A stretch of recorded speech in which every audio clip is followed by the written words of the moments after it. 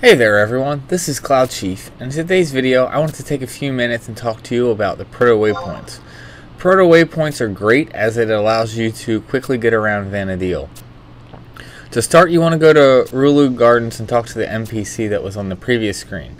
After that, you'll need to travel around to like Mara, Selbina, and a few other places that you'll see here and talk to the NPCs near the Proto-Waypoints. After you're done talking to all these NPCs, you'll gain access to be able to use these Proto-Waypoints once you unlock spots to teleport to. After you've gone around to all these places, go back to Juno and talk to the original NPC again. At this point, he will have you to start going around and getting different geo points. Then they will allow you to warp to those points after you've gotten them. Just to note, these are one-way teleports, so once you warp there, you can't use them to warp back. So then, at this point, you pretty much just want to follow the paths that I have set up here, and I'll be showing you maps, exactly how to try and get to most of them, or at least you can follow where I'm running to go get these points. Once you click the point, you now have the point, and from any of those Proto-Waypoints, you can go ahead and warp to any of those points that you've gotten. It does cost some, they call it kinetic units to teleport, and you get kinetic units by trading crystals and clusters to the Proto-Waypoints. You can hold a maximum of 50,000 kinetic units, and depending on where you want to teleport, it'll vary anywhere from about 30 units up to about 300 units. And that's pretty much it. However, there are a lot of field points, and you need to go through and get all the field points first, and I am going over and covering them first. After that, you do need to go back to the NPC in Juno again, and then he will actually flag the next quest where you can start getting these points that are in dungeons. And that's pretty much all you need to do. These are extremely useful to have, along with having the home point crystals and the book warps. It just allows you to quickly access and get around Vana'diel. As for this one, you want to be very careful and take it slow when you're walking along the spine. I probably fell off 3 or 4 times just because it gets very slippery at points.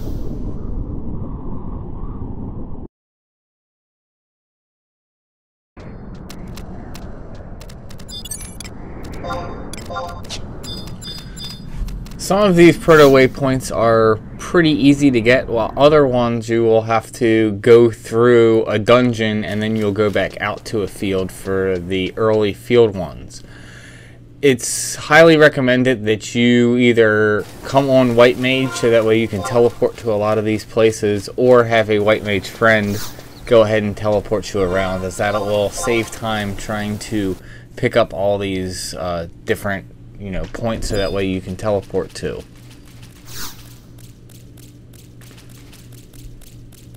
Also, making sure that you have your own personal mount is definitely recommended because you're not always going to be able to, get a chocobo easily, depending on if you're teleporting to certain points. As for this one in Ugalith Range, you need to trek all the way around, and to note that the waterfall up at the top will be frozen if there is any type of ice weather. However, there is a home point crystal right by the warp point, so if you know someone who has it, you can go ahead and die right outside the waterfall and be tractored and raised in, so that way you don't have to wait for the weather effects to go down to be able to get this point. As for Ottawa Chasm, you want to make sure that you were starting at K9. There is a similar looking path at J9, but that doesn't actually allow you to get up the zone. There will be some mist there, and it'll always be blocked. So make sure you're starting at the right spot. I do have a video that shows you how to get up the area. For this one, this is actually starting the dungeon ones, and there is a quest that you can do for the weighted doors, so that way you can open them solo. I have another video on my channel that shows you how to do that quest so you can open them solo. After that, you could just need to go through the 2 weighted doors here, and you'll see the geo fount up against the wall on the right hand side once you get through the second set of doors. Just again, make sure you're following the path and map as I'm showing, and it should be pretty easy to find this and all the other ones that we're going over. As for the rest of these, they are pretty easy as they're pretty early on in the Beastman dungeons, and they're definitely useful to have. Just being able to quickly warp inside the Beastman dungeon if you needed to do a quest or something in there, it's just really nice since there's no real home point crystals or other ways to really get to these points. There are the books that warp you to the start, but these typically warp you closer to where you would be to try and get through the zone. As for this one in Sea Serpent Grotto, you do need a Mithril Beast coin to go ahead and open the door, so make sure you pick one up for when you're going to do that. For this one in the Boyana Tree, it's just on the first open map, so it's pretty easy.